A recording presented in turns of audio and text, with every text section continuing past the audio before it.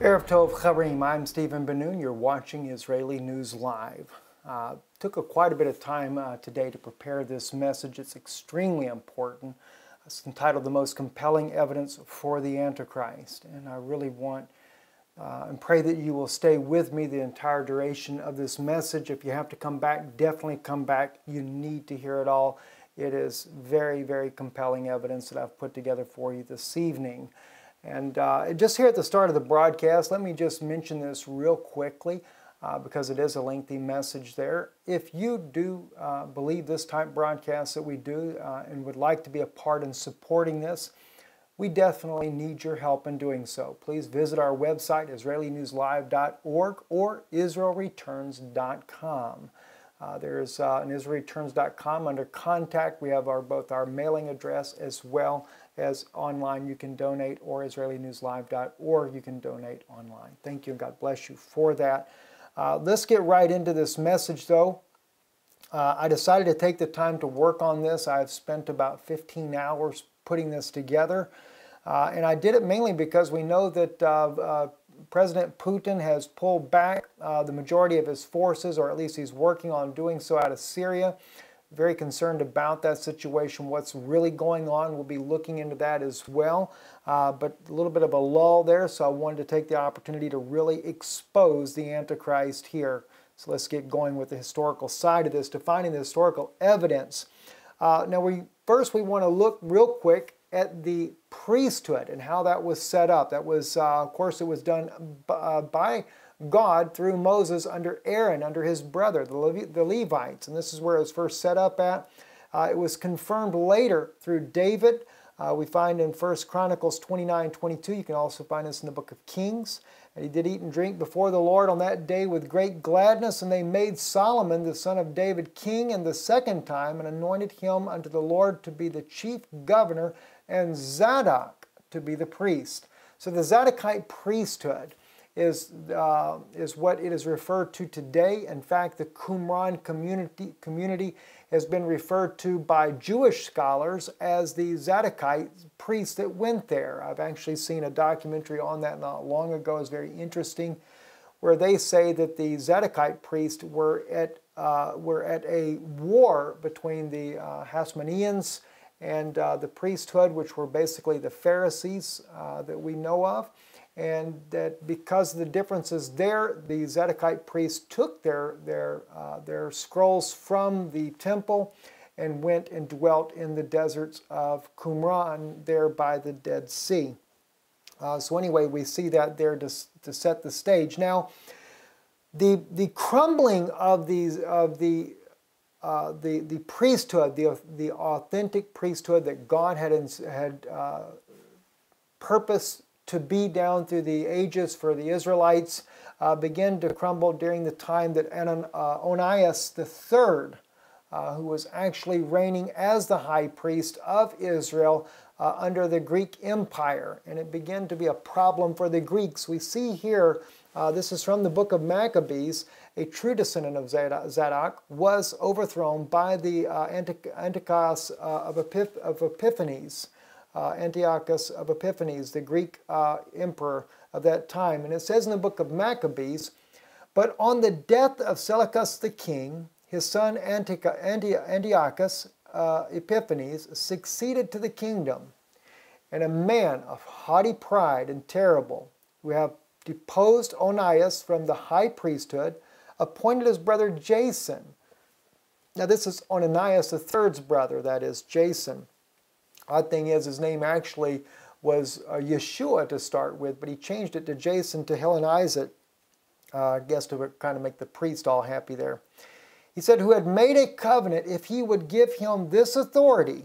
And this is what Antiochus made this covenant with him. If he gave Jason the authority to be the high priest, that he would pay yearly 3,660 talents, and committed unto him the high priesthood and rulership of the nation. And he both changed the manner of life of the people and perverted their civil customs into lawlessness.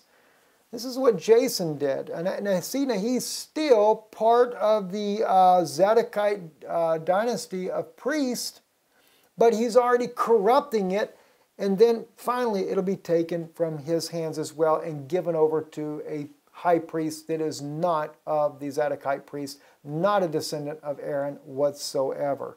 Now, but this brought to my attention, it brought the scripture here in the book of Maccabees where it says he perverted their civil customs into all lawlessness, made me think of the scripture from the book of Daniel. Daniel sees his people again as the sons of the lawless making a covenant with Rome. Now, you're going to see that a covenant does get made with Rome as well, but before it does, it's still with the Greeks at this time. But Daniel speaks of a very interesting prophecy. He says in chapter 11, verse 14, "And in those times there shall many stand up against the king of the south. Also the robbers of thy people shall exalt themselves to establish the vision, but they shall fall." Now the word there for the robbers of thy people, uvanepatsi amcha, literally means the sons of lawlessness of your people. See, Daniel's people, the sons of the lawlessness. Now, we find out the lawless, when we look back at what was happened with Antiochus, when Jason took the place, was because they changed the manner of the life of the people and perverted their civil customs. See, God said to the Jewish people, don't make any covenants with these enemies of yours. And Rome is a huge enemy of Israel. This is Esau's descendants. That can easily be determined by the book of Obadiah. You don't have to go any further than the book of Obadiah and the book of Daniel. Daniel says that the one that destroyed the temple and sanctuary, that the prince that shall come would be of the people that destroyed the temple and the sanctuary. That's Titus the Roman general. Now, there's many that try to argue and say, well, Steve, you know that Titus, it wasn't really him, it was the Syrians that did it. Well, Obadiah clarifies that too when he says it was Edom, and he said you stood aside as one of them. You stood aloof, in fact. You stood aloof as one of them while your brother was ransacked, just paraphrasing, and his treasures were carried away. And of course, they were carried away to Rome. So it clearly identifies who it is. Now the sons of the lawless, according to Daniel 11:14, are people like Shimon Peres, who did do what? Nasau,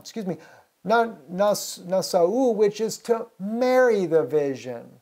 What vision are they trying to marry?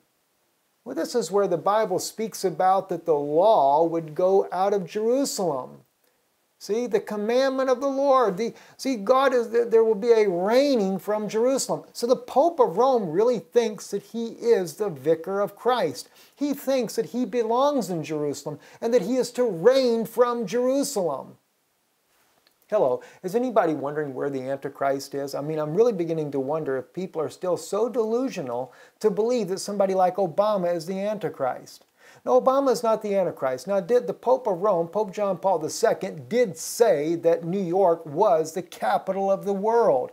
And Mayor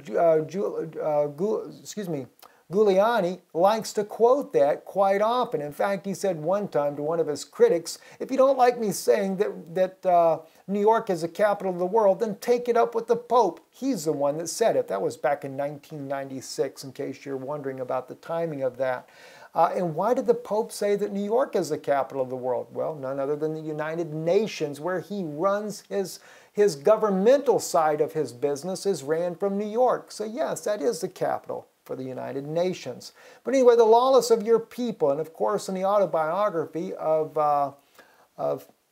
Yitzhak Rabin, he noted that Shimon Peres went to a Jesuit school back in Poland. So he's definitely part of the lawless of our people, no doubt. So Antiochus the fourth of Epiphanes, this is in the BibleHistory.com, says, was the 8th ruler of the Seleucid Empire. He gave himself the surname Epiphanes, which means the visible God. So it's starting to sound more like the Pope of Rome all the time. You know, he is the vicar of Christ according to Catholic creed, and that means he is in place of the Son of God. In fact, it says on the Triple Crown, Vicarius Filiadilia, which means instead of the Son of God. He is the visible presence of God on earth, in other words, just like the pharaohs of Rome, in fact. No wonder why that Antiochus gave himself the title of Epiphanes. He wanted to be the visible God, just like the pharaohs of Egypt. No wonder why they were down in Egypt as well. He was practicing his godship, I guess you might say. Of course, we do know the Romans conquer the Greeks, of course, because Rome's not going to allow the Greeks to rule the world. They're going to be the ones to rule the world. Anyway, Antiochus also, he acted as though he really were Jupiter, and the people called him Epimanes, which meaning the madman. He was violently bitter against the Jews and was determined to exterminate them and their religion. He devastated Jerusalem in 168 CE, defiled the temple, ordered a pig on its altar, erected an altar to Jupiter, and prohibited the temple worship. That sounds like the Catholic Church's history, doesn't it to me? It does to me anyway, including the part about Jupiter. Now, let me just say this, though. The Catholic Church has been very much behind trying to annihilate the Jews. And they've been behind it, especially the Inquisition. My own family, the Denoon family that was Benoon originally, which is what my legal name is now because we changed it, had to change their names to Denoon. Still meant the same thing, son of Noon, which we are supposedly descendants of Joshua.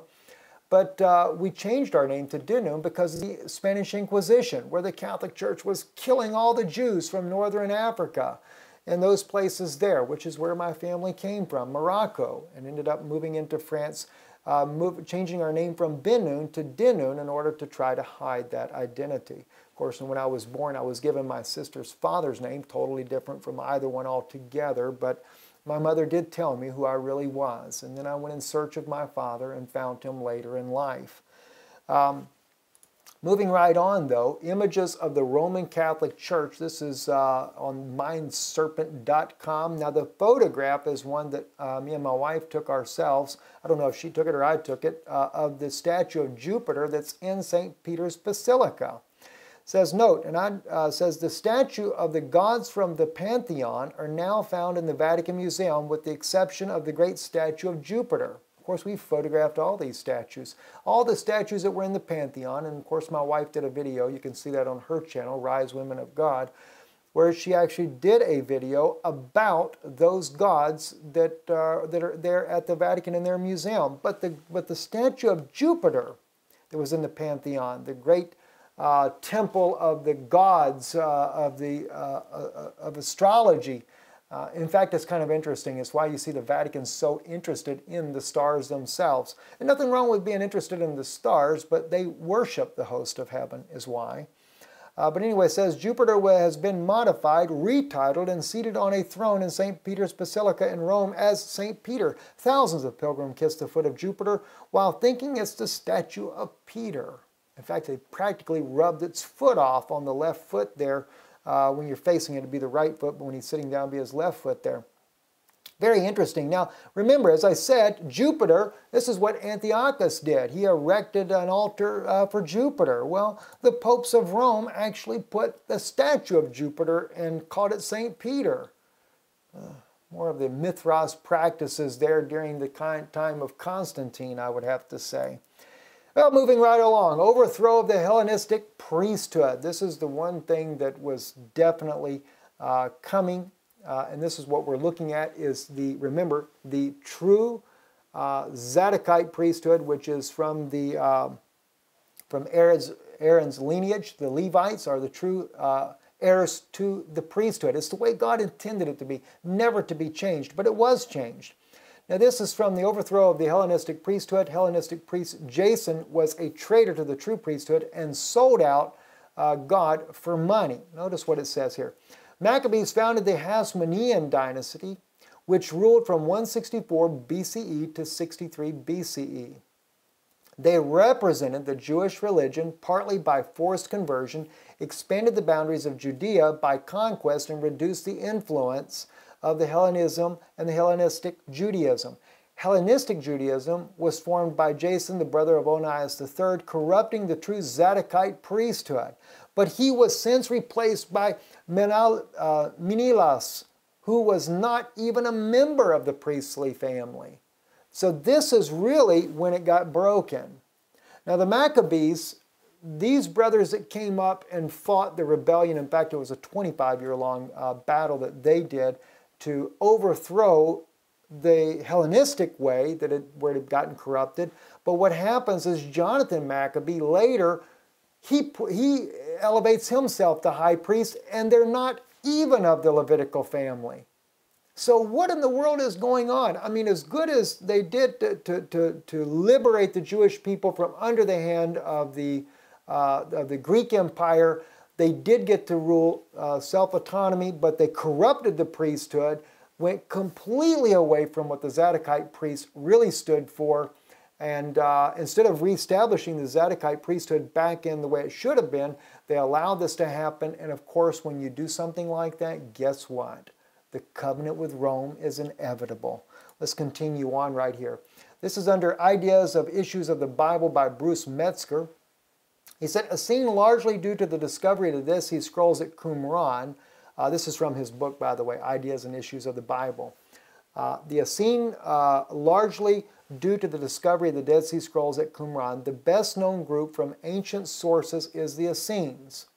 Now this is, the reason why I'm bringing this out right here from Bruce's book here, and there's many different documentations for this, is because the Zadokite priests, as I said earlier, the documentary that I watched that was done by a Jewish scholar, the lady that was doing that, spoke about the Zadokite priest that came from the temple. They gathered their books and they went down to the Qumran community. Now, this particular scholar that I watched disagrees that it's an Essene community.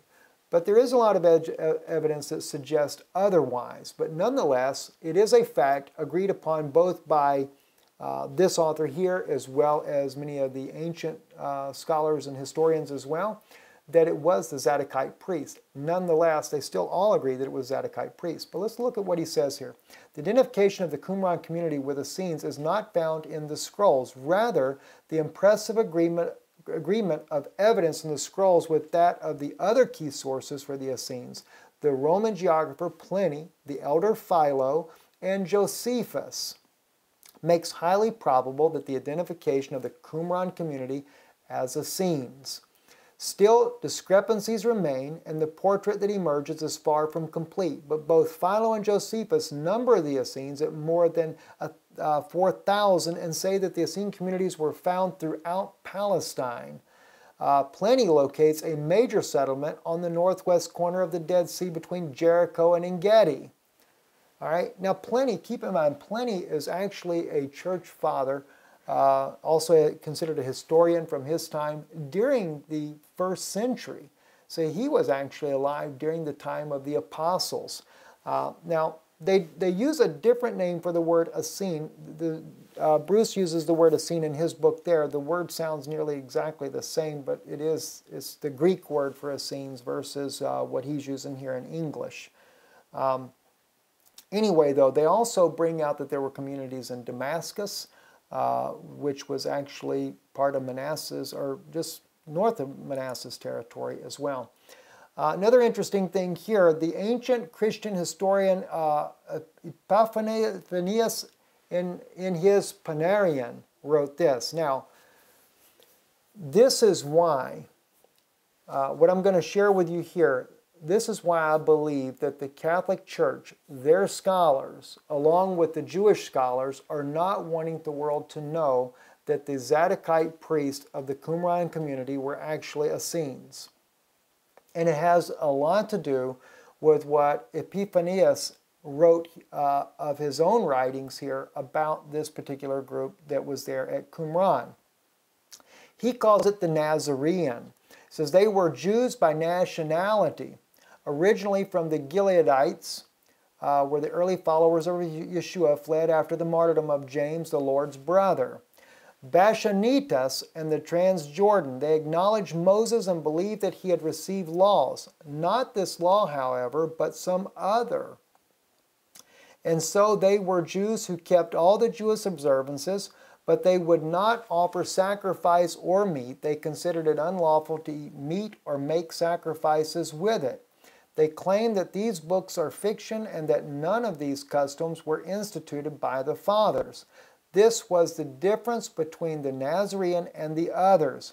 Panarion, After his Nazarene sect in turn comes another closely connected with them called the Essenes, or Essenes. That's the word for Essenes. These are Jews likely the former. Originally came from the Nabatea, Itia, Damascus, where the teacher of righteous took those spoken of the Damascus covenant.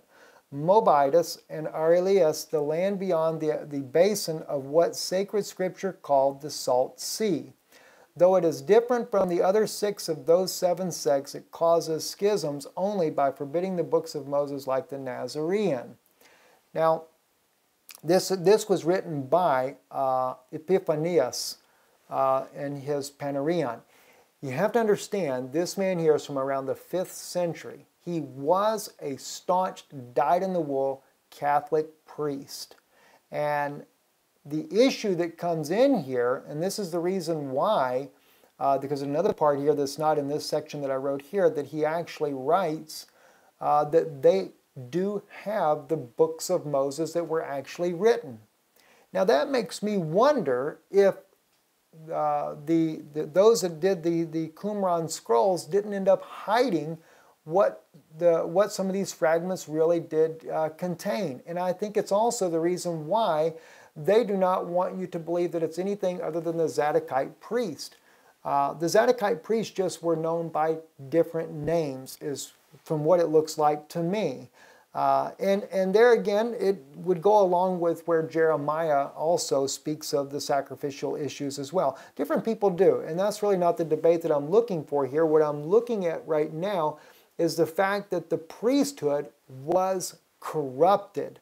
Now, it is obvious, as we noticed earlier, Jason, once he took over from his brother Onias III, he corrupted the covenants and he brought in a lawlessness according to what is written in the documented history. And this is the priesthood was being corrupted. So the question is what did he corrupt? That's not really known here. That's not our point in this particular broadcast. My point that I'm wanting to establish with you here is who is sitting on the place of the Zadokite priesthood today. And that's what we're working to get to now. Let's move on. The Dead Sea Scrolls and the Christian Origins by Joseph Fitzmyer says the Jews who wrote the sectarian literature founded in the Qumran caves often refer to themselves as the Bnei Tzaddik HaKohanim, which is the sons of Zadok the priest. Okay, so this was another evidence that the Qumran was known as the Zadokites, the priesthood there from Zadok, who was actually as it's saying here, the Bnei Tzadok, the sons of Zadok, is evidently the descendants from Zadok that was anointed by David to be the high priest, a true Levitical descendant of Aaron. All right. Oh, by the way, too, I don't know if I mentioned this in this article or not. This Josephus mentions too that during this time frame, about 200 years BC, before the coming of our Lord, Josephus says that God stopped using the Urim and Thummim, that the anointing of that had begun to cease. And it's right around the time frame that Onias was taking out from being the high priest, the last true, not so much true descendant of Zadok, next to the last. Jason was the last, but the true last one that was still holding to the truths of what the Zadok priests were teaching. But anyway, it goes on here in Bible history. Menelaus had no sympathy for the Jewish traditions whatsoever, and he's the one that replaces Jason, and this is where the whole dynasty of the priesthood is now broken. It says he was only concerned about his own power. The temple treasury did not contain enough money to pay Antiochus of Epiphanes, is who it's speaking of, what he had promised, so he sold some of the holy vessels of the temple to raise the money he needed. It was now the goal that Judaism was to be destroyed, and the mind of Antiochus to be un-Hellenized was stiff-necked nonsense. If Judaism stood in the way, then Judaism was to be destroyed, so he gave the orders. Sounds like Hitler's working back during when Pope Pius the what was it, the 12th, I believe, that worked under his authority. Kill the Jews, why not? The Syrian army marched into Jerusalem, and many of the people were killed and others escaped to the hills. Only the known Hellenists were allowed to remain.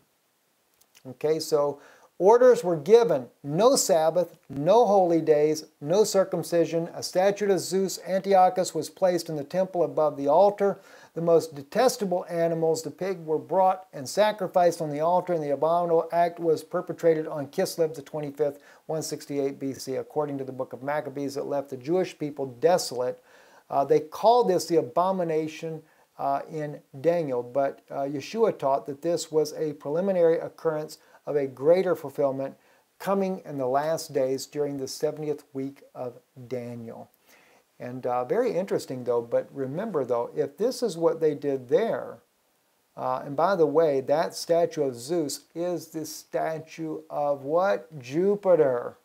So in the last days, we already have the Pope of Rome putting the statue of Jupiter in his temple. But what's going to happen when they go to build a third temple in Israel? As I've stated before, the property just outside the Mount Zion's gate there, when you go down and you start to go down the hill there, once you get to the main road there, all that property is owned by the Vatican. I wouldn't be a bit surprised if they don't end up trying to build a temple there. Anyway, moving right along though. Messianic Seal of Jerusalem Church, a book written by Reuven Ephraim Schmaltz and Raymond Robert Fisher. Quote from their book here, it says, the Maccabees are remembered in history as the national heroes. It's just a comment I make in INL, which is Israeli News Live. Note it was a 25-year battle with the Greeks. In the end, they win, and the story of Hanukkah is born, the 8 days of lights. That's the Maccabean story there. But anyway, I just want to put that in the middle of what these men were writing in their book. They were known as national heroes. What again is barely noticed by historians is that in two infamous acts, these heroes caused havoc and division in the nation and set the pace for the coming destruction and 2,000-year exile. And they did. Major thing they did was make the covenant with Rome. Maccabees did just that. In 152 BCE, Jonathan the Maccabean took the high priest office to himself, and in the early years of his successor, Simon the high priest transferred irrevocably from Zadokites to the Hasmonean dynasty. And this was the true breaking of Israel right there. Them making a covenant with Rome is the second part of it, but they actually, when they totally annulled the Zadokites, the sons of Zadok, being the priest of Israel, the high priest of Israel, this totally spiraled everything out of control for Israel at that point there. The Maccabees, they did a wonderful thing in setting the children of Israel free from the Greek Empire. If they had have restored back the true priesthood, we may have had a different history altogether. But we know that it was not meant to be that way. Let's look at the book of Maccabees itself for some of the answers. So Judas chose Eupoleminus, son of John, son of Achos, and Jason, son of Eleazar, and sent them to Rome to establish friendship and alliance. You know, history is repeating itself, friends. Here we are, the Maccabee brothers, they send to Rome to establish a friendship and alliance. This is what Shimon Peres did in 1993 and 1994. And to free themselves from the yoke, for they saw that the kingdom of the Greeks was enslaving Israel completely. They went to Rome, a very long journey, and they entered in the Senate chamber and spoke as follows: Judas, who is also called Maccabeus, and his brothers, and the people of the Jews have sent us to you to establish alliance and peace with you, so that we may be enrolled as your allies and friends. That is the oldest NATO covenant on record. People say that Israel's not part of NATO. Yes, they are. Yes, they are. The NATO alliance was first formed by the Roman Empire with the Jewish people, the Israelis of that day there. Let's look on to what it says here. That's why I wrote in here on 1 Maccabees chapter 8, verses 23 through 29. Sounds like a NATO member, so Israel is the longest standing NATO member today. All right. because Rome is, the empire is reestablished. NATO is their military force. Remember, the two keys on the Catholic flag represent both spiritual and political powers, and they claim to rule the entire world, both spiritually and politically. So therefore, as Pope John Paul II said in 1996, New York is the capital of the world. What did he mean by that? The United Nations, his military arm of the world, is right there in New York. So that's the world's capital. Got that there? Watch what happens with the Roman Empire back here, 2,200 years ago. May all go well with the Romans and with the nation of the Jews at sea and on land forever. And may sword and enemy be far from them. If war comes first to Rome or to any of their allies in all their dominion, the nation of the Jews shall act as their allies wholeheartedly, as the occasion may indicate to them. To the enemy that makes war, they shall not give or supply grain, arms, money, or ships, just as Rome has decided. And they shall keep their obligations without receiving any return. In the same way, if war comes first to the nation of the Jews, the Romans shall willingly act as their allies, as the occasion may indicate to them, and to their enemies there shall not be given grain, arms, money, or ships, just as Rome has decided, and they shall keep these obligations and so do without deceit. Thus, in these terms, the Romans make a treaty with the Jewish people. That is the biggest NATO covenant I have ever seen. If that ain't nothing but the whole case of sanctions, I don't know what sanctions are then. Rome started it. Israel signed on with it. This is why there's no need of a treaty really between Israel and the Catholic Church. They've already got one. And Shimon Peres authenticated that. You know, I had a dear brother, sister that wrote me just recently that's actually in Israel right now as we speak. And they said to me that when they owned a business there, I won't say what it was, but they owned a business there in Israel. And they told me how that the Catholic people would come to their restaurant.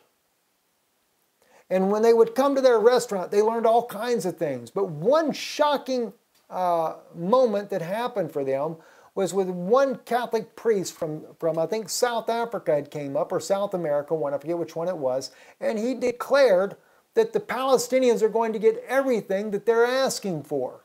Well, they were blown away by this because of being Jewish. And they said, that's not possible. It's not so. They said, oh, yes, it is. You will see. Mark my words. Yes, they will.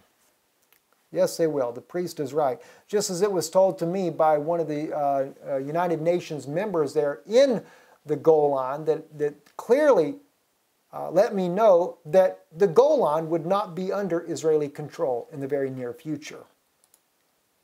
Moving on, Orthodox Rabbinic Statement on Christianity. Now I bring this out here, and why do I bring this out? Because this again is you got to remember now, oh gosh, let's back up now. The Hasmonean Empire is the new priest of today, right? The Hasmoneans. The Hasmoneans were established by the Maccabeans, okay, the Maccabee brothers. They were not the true Levites. And the same thing that we have today, and I don't mean this in no disregards to my Jewish brethren. I love you dearly. You are my brother nonetheless. But it's the Zadokites are the true lineage to Levi, not the Hasmonean dynasty that was started by the Maccabee brothers. And they're the ones that went and made a covenant with Rome. And this is what you see in the picture on your screen now. This is a Hasmonean Orthodox rabbis sitting with the Pope of Rome making a covenant just like they did back in history 2,200 years ago. We recognize, and since the Second Vatican Council of the official teaching of the Catholic Church about Judaism have changed fundamentally and irrevocably, and the promulgation of Nostra Aetate 50 years ago started the process of reconciliation between our two communities. Reconciliation is bringing something back together that once was. So they had a covenant originally, didn't they? They're reconciling. I mean, I may be wrong in the definition on that, but to me, a reconciliation, when you're reconciling with someone, it's because you had a relationship prior to that. So if they're reconciling their difference with the Catholic Church, they had a relationship prior to it, and that relationship was set up by none other than the Maccabee brothers, who was the high priest of Israel at that time, falsified high priest, not the true Zadokite priestly lineage, but the false one, and they made the covenant with Rome, so they're reconciling that covenant, okay?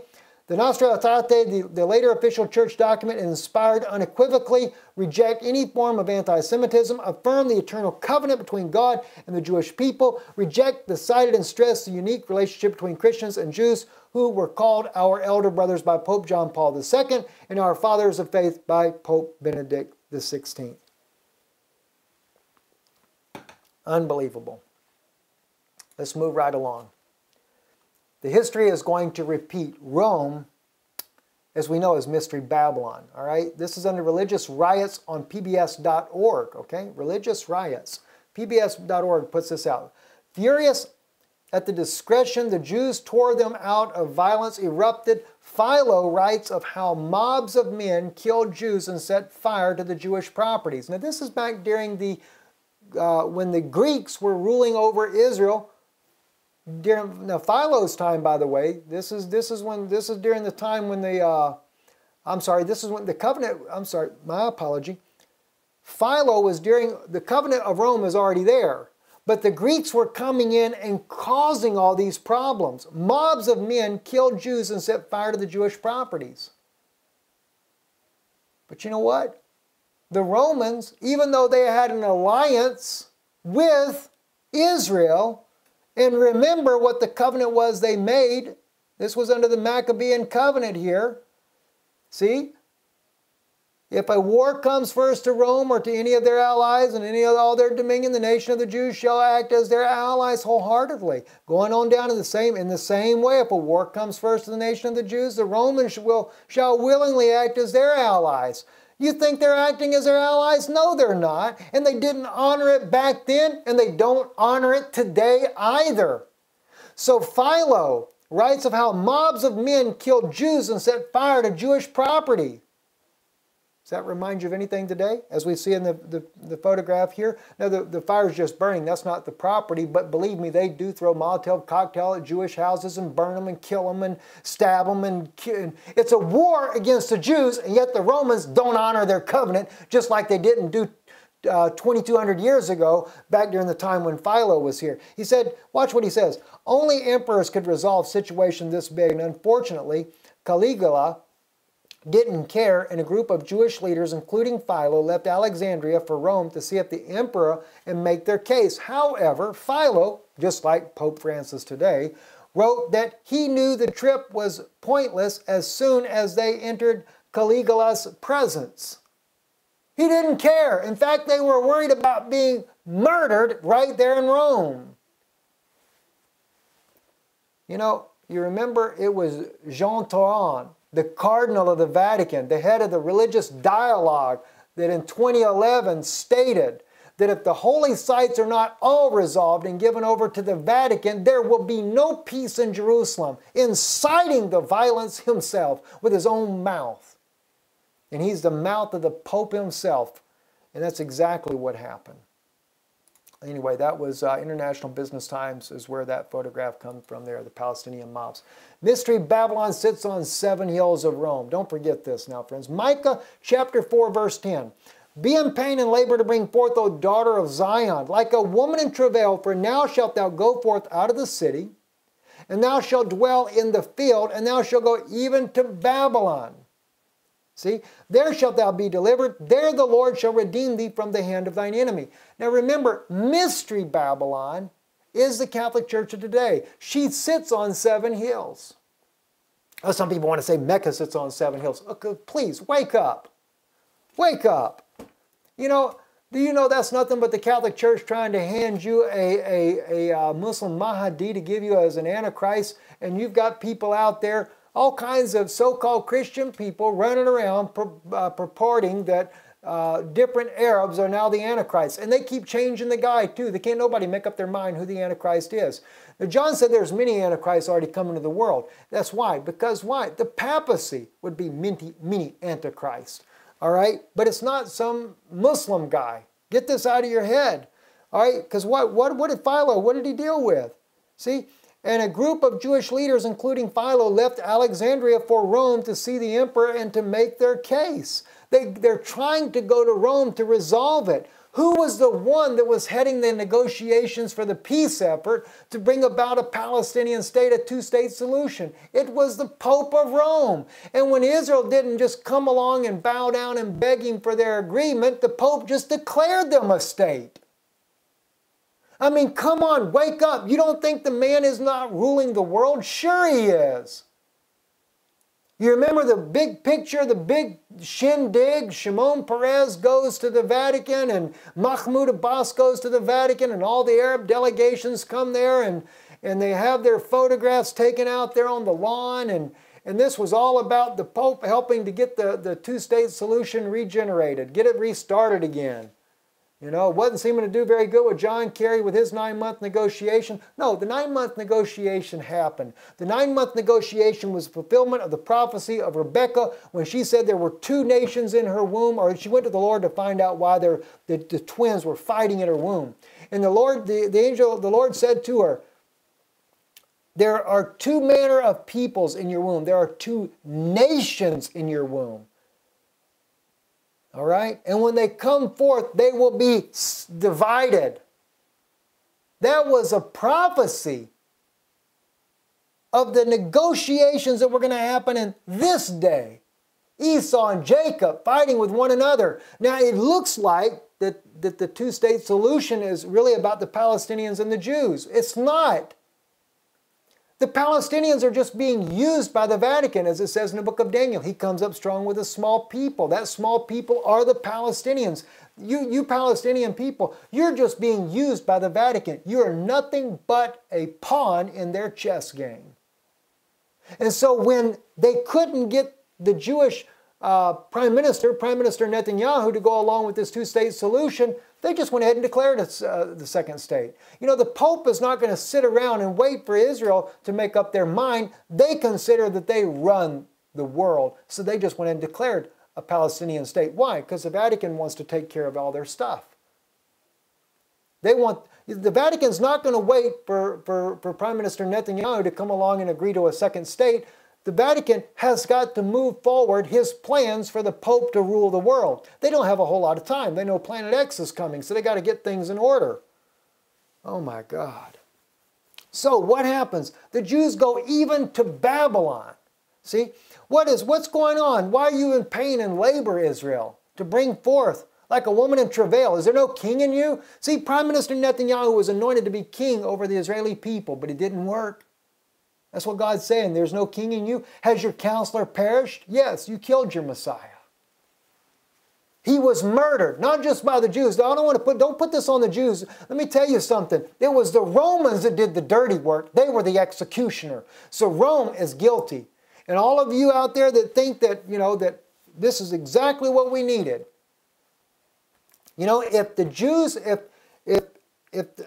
like the Zadokite priests. The Zadokite priests, as it was written in there, they didn't want to do the sacrificial offerings of animals. They believed in an offering, yes, the pure oblation. That was their way of doing it.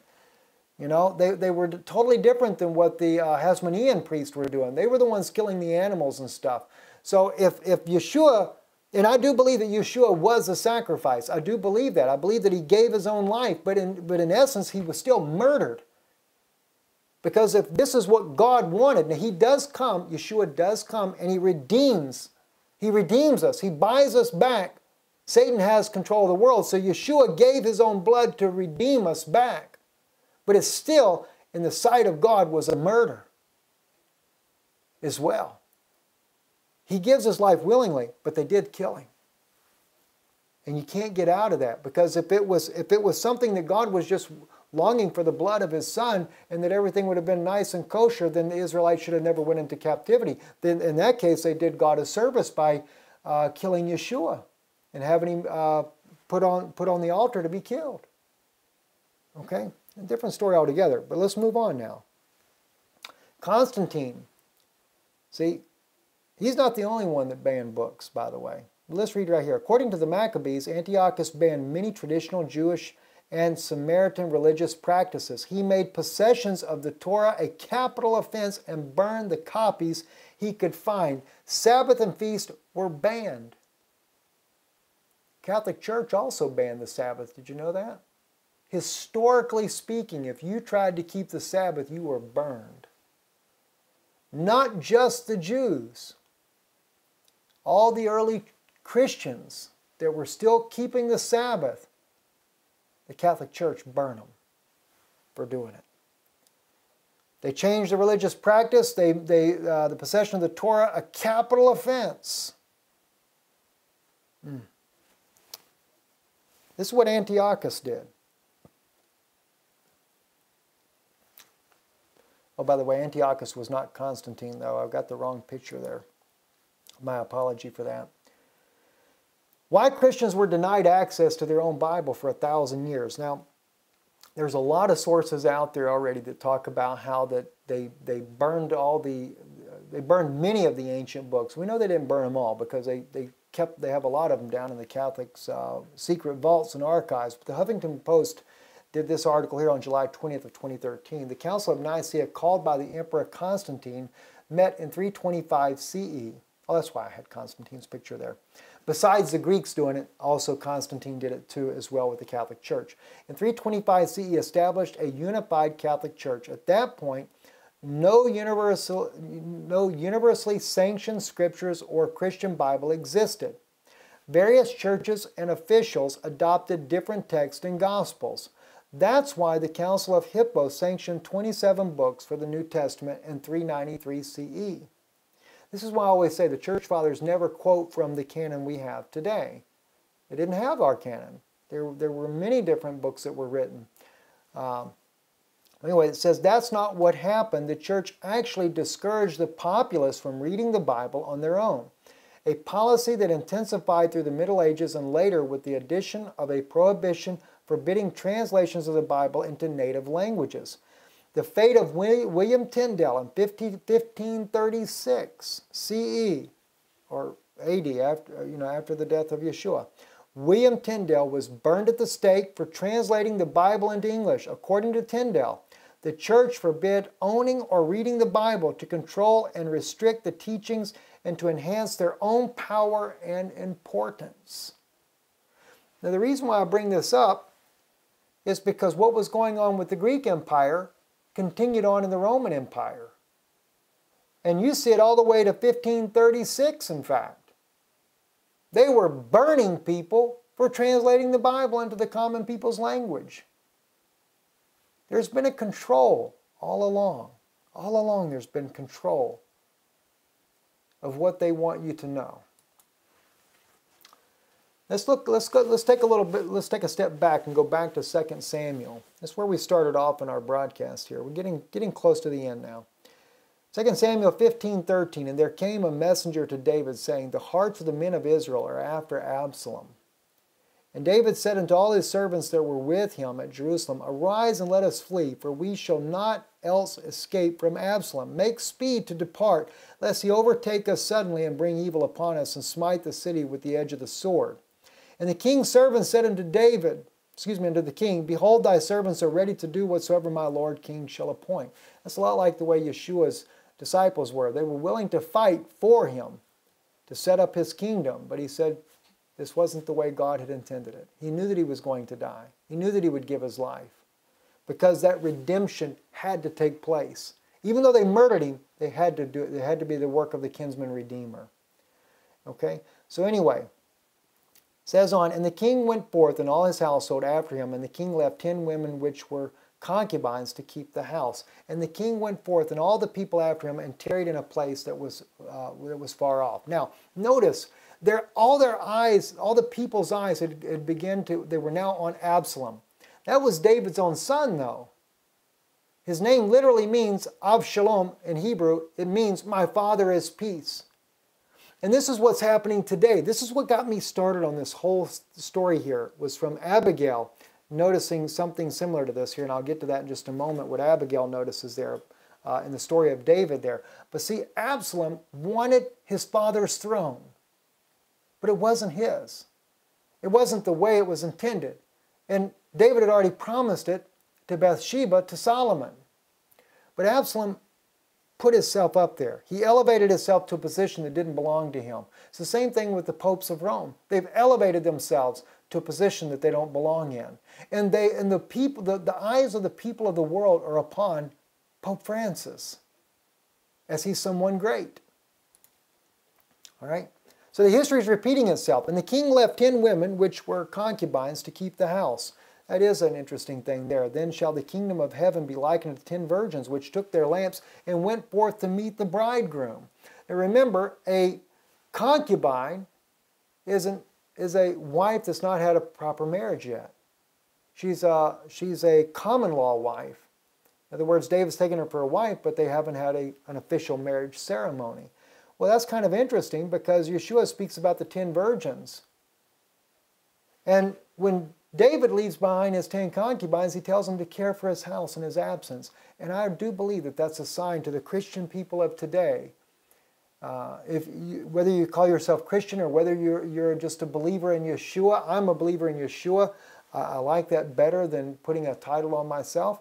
But as a believer in Yeshua, God has given us the charge as His 10 virgins, and I prefer to be on the wise side of those virgins, to care for His house in His absence. Like David. Yeshua is just like David. He left, he went over the city, and he wept too.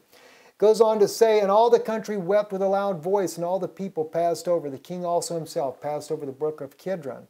And all the people passed over toward the way of the wilderness, and Zadok also, and the Levites were with him. This is interesting, watch it. The reason I'm bringing this out is because of the Zadokite priesthood. They were bearing the ark of the covenant of God, and they set down the ark of God, and Abiathar went up until the people and had done passing out of the city. And the king said unto Zadok, carry back the ark of God into the city. And if I shall find favor in the eyes of the Lord, He will bring me again and show me both it and His habitation. The king said also unto Zadok the priest, art not thou a seer? In other words, a prophet. Return into the city in the peace, and your 2 sons with you, Ahimaaz thy son, and Jonathan the son of Abithar. See, I will tarry in the plain of the wilderness until there come word from you to certify me. And Zadok therefore and Abiathar carried the ark of God again to Jerusalem, and they tarried there. And David went up to the ascent of the Mount of Olives and wept as he went up, and as his head covered, he went up barefoot, and all the people that was with him covered every man his head, and they went up weeping as they went up. Now what's interesting in this as well, those 2 sons of the priest Zadok reminds me in this case here of the Holy Spirit, and the 2 sons remind me of the 2 witnesses. I think that's interesting. But also we know that Yeshua too crossed that Kidron Valley and wept over Jerusalem, says, thou that killest the prophets and stonest them which are sent unto thee, how often would I have gathered thy children together, even as a hen gathereth her chickens under her wings, and you would not. Behold, your house is left to you desolate. For I say to you, you shall not see me henceforth till you shall say, blessed is he that cometh in the name of the Lord. You know, this is why Yeshua was rebuking all these priests here. They were not the true Zadokite priesthood. The true Zadokite priesthood was out in the desert. And I believe that his apostles and that they come from those lineages. I know it's different tribes. You know, I understand that. But anyway, the 2 witnesses like Ahimaaz and Jonathan stand before the God of the whole earth. The ark representation. In 2 Samuel, we see there, behold, they have there with them their 2 sons, Ahimaaz, Zadok's son, and Jonathan, Abiathar's son, and by them you shall send unto me everything that you can hear. So Hushai, David's friend, came into the city, and Absalom came into Jerusalem. Now, notice also Revelations 11:3-4, and I will give power unto my 2 witnesses, and they shall prophesy 1,260 days, clothed in sackcloth. These are the 2 olive trees and the 2 candlesticks standing before the God of the earth. That's why I say They're just like the two witnesses. The battle is for the throne of David, though. And this is what we're getting down to. Yet a man has risen to pursue thee and to seek thy soul. Now this is from the story of Abigail. Abigail is actually prophesying this to David. Yet a man has risen to pursue thee, to seek thy soul. But the soul of my Lord shall be bound in the bundle of life with the Lord thy God, and the souls of thine enemies, them shall he sling out as out of the middle of a sling. And it shall come to pass, when the Lord shall have done to my Lord according to all the good that he hath spoken concerning thee, and shall have appointed thee ruler over Israel. But there is someone. Saul was the one that was after his throne. And even today, when it comes to being the kings over Israel, the Pope of Rome is there to take the throne all away from Benjamin Netanyahu. But you see, the Pope of Rome is not just interested in Netanyahu's seat. He's interested in taking the throne of David. We'll go into that. It says on here in the book of Samuel, Saul like Aaron gave to the people. And Samuel said, hath the Lord as great delight in burnt offerings and sacrifices and obeying the voice of the Lord? Behold, to obey is better than sacrifice, and to hearken to the fat of rams. Now, I'm bringing this out here because remember, Saul had been anointed by Samuel to be the king of Israel. But God had to have Samuel go and anoint David. Why? Because Saul failed to keep the commandments of the Lord. Watch what he does. And Samuel said, hath the Lord as great delight in burnt offerings and sacrifice and obeying the voice of the Lord? Behold, to obey is better than sacrifice, and to hearken than the fat of rams. For rebellion is the sin of witchcraft, and stubbornness is iniquity and idolatry. Because thou hast rejected the word of the Lord, he hath also rejected thee from being king. And Saul said unto Samuel, I have sinned, for I have transgressed the commandment of the Lord, thy words, because I feared the people and obeyed their voice. Didn't Aaron do the same thing? He feared as well and obeyed the voice of the people, and ended up making a golden calf out there in the desert. Now therefore I pray thee, pardon my sin, and turn again with me, that I may worship the Lord. And Samuel said unto Saul, I will not return with thee, for thou hast rejected the word of the Lord, and the Lord hath rejected thee from being king over Israel. Now he didn't reject him as a son of Israel, but he wasn't going to be allowed to rule his people. And the Catholic Church has done the same thing. Now, John defines the Antichrist as one that was among them, as basically a believer of Yeshua. Let's real quick look at this. Let's go to the second one there. And the world passeth away, and the lust thereof. Now let me start. For all that is in the world, the lust of the flesh, and the lust of the eyes, and the pride of life, is not of the Father, but is of the world. And the world passeth away, and the lust thereof. But he that doeth the will of God abideth forever. See, David did the will of God, but not Saul. And neither is the papacy doing the will of God. So though they may have abided a long time, they're not going to abide forever. Little children, is the last time, and as you have heard that Antichrist shall come, even now there are many Antichrists, whereby we know that it is the last time. They went out from us, but they were not of us. Who went out from them? Those Antichrists. Those ones that were like Christ, but they're just a pseudo-Christ. So the Antichrist should not be some Muslim cleric or some Mahdi or it should not be Erdogan of Turkey or something like that. It's got to be someone that is from among us, among the believers of Yeshua. Because the Antichrist spirit was among the believers of Yeshua, not even the Jews. He's a believer.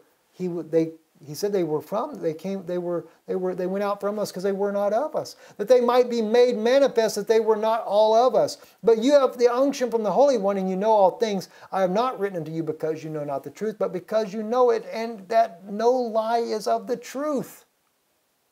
Now, I'm going to give you one on the Antichrist that you're not familiar with probably, and this is in the Apocalypse of Thomas. Watch what he says here. For there shall be great disturbances throughout all the people, and death. The house of the Lord shall be desolate, and their altars shall be abhorred. So that spiders weave their webs therein. The place of the holiness shall be corrupted, the priesthood polluted. Distress, agony shall increase. The priesthood polluted? Thomas writes that the priesthood be polluted. The priesthood was already polluted by the Maccabees when they exalted themselves into the Hasmonean dynasty of priests, which were not the true Levites. But Thomas is saying the priesthood would be polluted. The holiness shall be corrupted and the priesthood polluted. That's the Vatican. See, they claim to be the priest of today. They claim to carry on the work of Peter and of James, Yeshua's own brother. He said, agony shall increase, virtue shall be overcome, joy perish, and gladness depart. In those days evil shall abound. There shall be respecters of persons. Him shall cease out of the house of the Lord. Truth shall be no more. Covetousness shall abound among the priests. An upright priesthood shall not be found.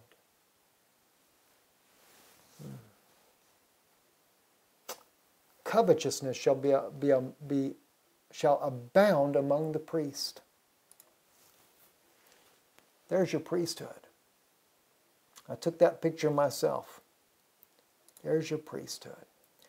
John Paul II, as we mentioned earlier, play the capital of the world. He claims it to be the New York City. As I said earlier too, this is on Archives of Rudolph W. Giuliani, State of the City. It's on his governor website. In my inaugural address, I said New York City was the capital of the world. Since that time, many people from other cities have disputed my claim. They have written me letters complaining about my usurping the title capital of the world for the New York City. But last year, in October, the 7th speech in Central Park, Pope John Paul II himself consecrated New York City as the capital of the world. So let me just say to those that dispute our claim, if you've got a problem with New York City being the capital of the world, take it up with the Pope. This is why it's the capital of the world. Remember, as I said, the two keys on the flag, the Vatican's flag, represent temporal and spiritual powers. He is the head of both political governments of the world as well as spiritual churches and all religions of the world. You know, recently Lisa Haven did an article and she spoke about all the worlds coming together with a one world religion, and they were doing this thing amongst the youth, and they said the papacy was made the head of their world religion. No wonder. They're the head of the world of everything. Pope Francis takes Yeshua's seat. This is where we're coming down to, friends. I want to show you the correlation between history and what's been going on with the papacy as well, so you kind of get where I'm going to with this.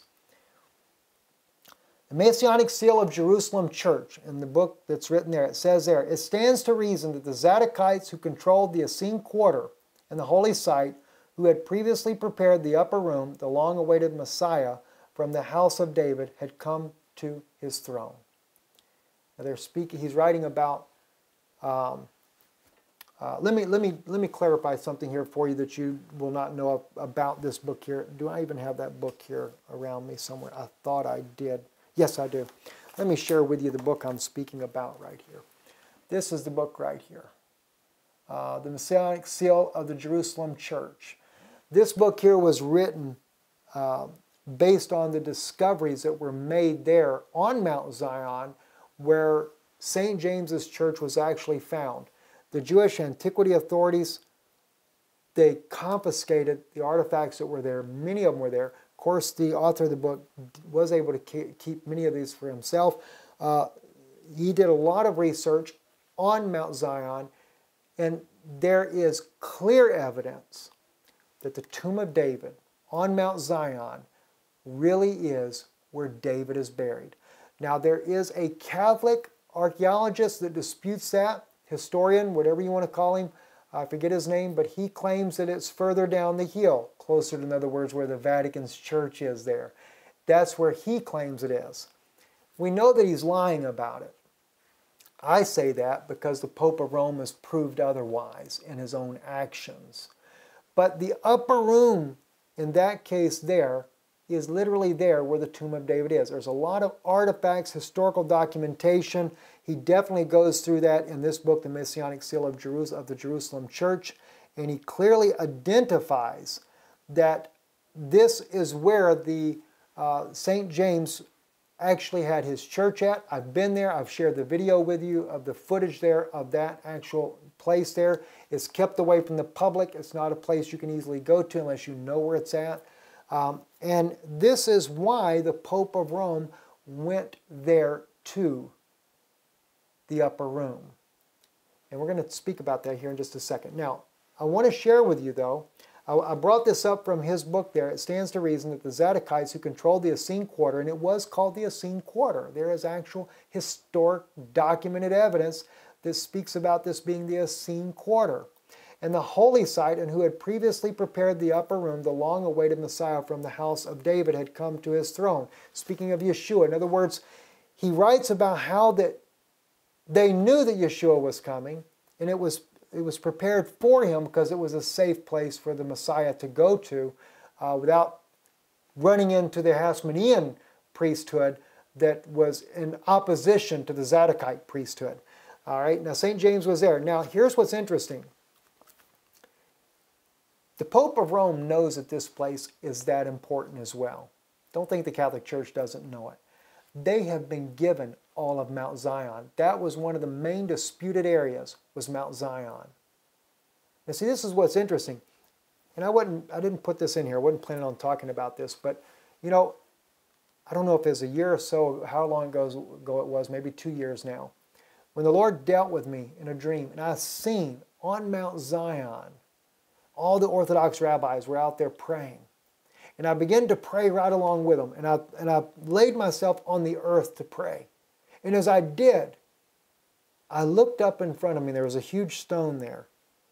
And suddenly, in the Hebraic language, came across there, written like an amber fire just wrote on the stone. And so there's a man drinking upon my holy mountain. And then it went away. And then words came across again the second time. And it said, and you are to remove him.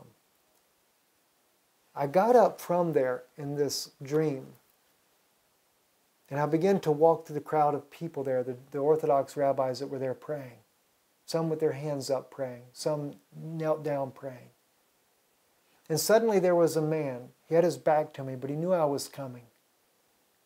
And as he perceived that I was coming, whatever you want to call it, suddenly I saw that chalice come out, and he just took it, and he poured the wine out on the ground. And he said, I'm not drinking anymore. And I said, I don't care. I said, you have to leave this mountain. And he said a strange thing to me. He says, for how long? And I didn't know what to answer. I said, I don't know. I said, but you must leave. Now, I came out of the dream. I have no idea what the dream means. I don't presume anything. But it's interesting. And the funny thing is, this mountain right there, Mount Zion, and literally, when I went back there after having the dream, the whole area had been cleared off where it was once like broom sage field.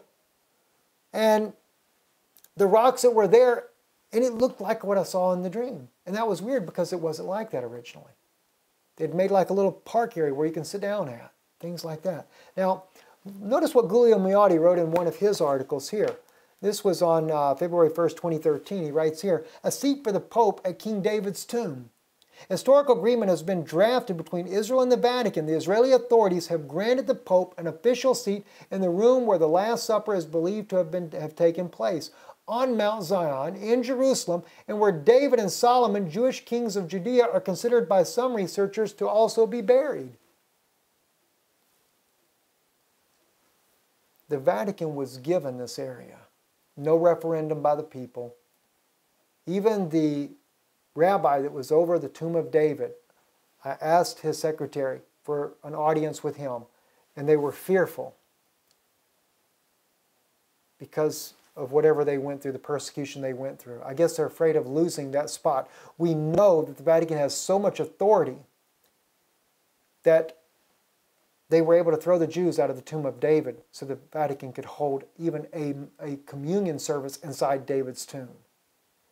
But when the Pope of Rome came there in 2014, it paved the way. Once he was given that official seat in 2013, February the 1st, a year later, Pope Francis comes to Israel. An official visit there to the upper room, fulfilling Obadiah's prophecy, verse 16, where it speaks about that they will drink upon my holy mountain, and all the nations will continue to drink, and they will swallow down. It's in the masculine plural in Hebrew when it first speaks about it, and it was men only in this delegation that you see here, where they come to drink there on God's holy mountain. And let's see here. You don't get to see it very well. You can only see the bottom half in your picture there. But Pope Francis is wearing his triple crown, his fish god hat, in this particular picture here. Why is he wearing it? He doesn't wear it the entire time, but the reason why he puts this crown on is to show that he is symbolic, the King of Israel. He was declaring, by putting on this crown, he was declaring that he is the son of David. He's come to the throne of David and put on his crown to declare that he is the son of David, and he is not the son of David. Isaiah 31:4. For thus hath the Lord spoken unto me, like as the lion and the young lion roaring on his prey. When a multitude of shepherds is called from forth against him, he will not be afraid of their voice, nor abase himself for the noise of them. So shall the Lord of hosts come down to fight from Mount Zion, for the hill thereof. Why? Because of delegations like this one here, where the Pope of Rome and his evangelical delegation, Tony Palmer, who claimed to be Elijah, of one of the two witnesses of Revelation. Well, I guess that didn't pan out unless they got him alive somewhere and nobody knows about it. Isaiah 24:23 states, the moon shall be confounded, the sun ashamed when the Lord of hosts shall reign in Mount Zion and in Jerusalem and before his ancients gloriously. The Pope of Rome is not the Lord. He has no business. He should have never put a crown on his head and went to the upper room and sat there to do a communion service. When he did that, he effectively claims to be the God of heaven. He desecrated Mount Zion when he went there. Friends, I have never seen in all my life more proof for the Antichrist than when the Pope of Rome went to Mount Zion. The official seat of David was given to him there. People look for a Jewish Antichrist. There's your Jewish Antichrist. When you make the Pope of Rome effectively the King of Israel, you've made him a Jew. So if you're looking for a Jewish Antichrist, there you go. If you're looking for your Muslim Mahdi Antichrist, well, you forget he is a descendant of Esau, according to the book of Obadiah. Esau's descendants are the Romans. Even according to the book of Daniel, there's your two witnesses of the fact that they are Esau's descendants. And Esau, by the way, has done nothing his entire life and genealogy but marry in amongst the Arabic people. So yes, he is an Arab as well. And he's uniting the world's religions. What further do you need to look? Stand with us if you would. We do need your support and your help in this mission to get the truth out. I'm Stephen Ben-Nun, a prophetic segment of Israeli News Live. Shalom.